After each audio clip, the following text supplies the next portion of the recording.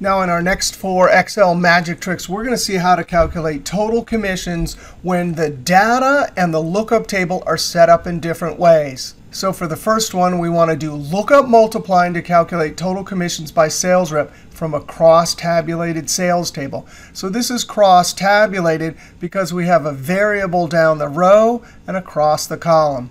And we have a two-way lookup table. Now, most of the time, you do not get sales data in a cross-tabulated table. You get it in a proper data set. But with Microsoft 365 Excel, this turns out to be a simple problem to solve. And it's a simple problem to solve because the product names are in the same order in the sales table and the lookup table.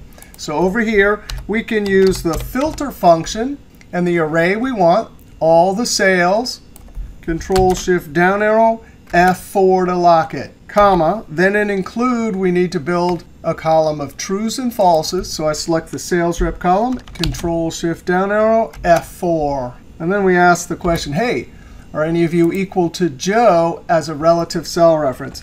Close parentheses. Now when I Control-Enter and move it down here temporarily, there's the 2 records for Joe.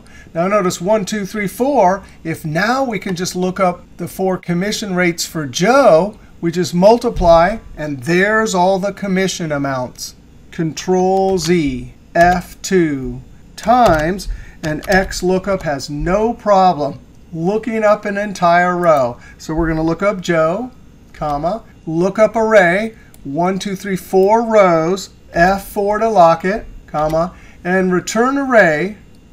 Because lookup array has 4 rows, return array better have 4 rows. But we can give it as many columns as we want. Because when it finds a match for Joe, it'll just return the correct commission rates from this row, which is filled with 4 columns. F4 to lock it. Close parentheses. Control-Enter. Move it down here. Those are all the commissions for Joe. Control-Z, F2. Now we just put this inside of SUM.